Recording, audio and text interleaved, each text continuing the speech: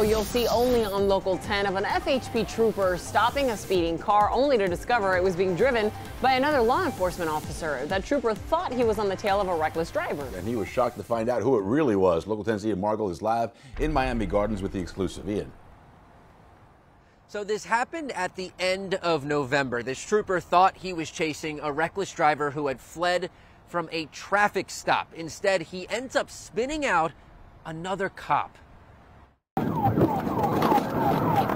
This is a textbook use of the precision immobilization technique, better known as a pit maneuver, but they normally aren't used against other law enforcement officers. Oh, I didn't see your lights.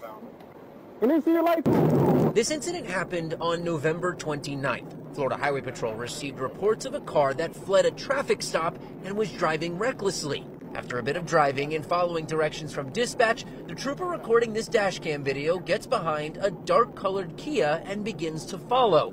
They leave the 826 and continue eastbound on Northwest 167th Street before making a left turn to go north on Northwest 12th Avenue. Then, right as they approach Park Center Boulevard, the trooper pulls up next to the Kia and performs the pit.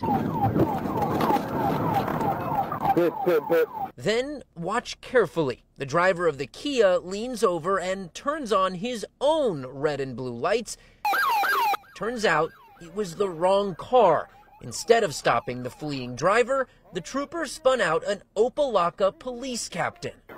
You kidding me? Oh, I got the wrong car. I didn't see the lights in the back. The two Leos got out and began talking about the mistake. The FHP trooper saying he saw a car with dark-tinted windows speeding down the road, so he assumed it was the car he was looking for. He had no lights on his car, and he was hauling. I thought it was the car. That's my fault. That's fault. It should have been a blue Mercedes, and he's in a Kia. That's my fault.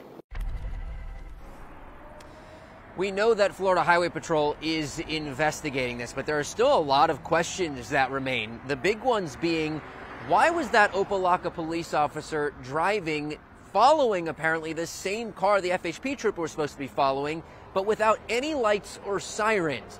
Why did the FHP trooper have so little information that he ended up spinning around the entirely incorrect car? And did either of these law enforcement officers face any discipline? We have asked both agencies these questions. As soon as we get any answers, we'll let you know. Live in Miami Gardens, I'm Ian Margol, Local 10 News.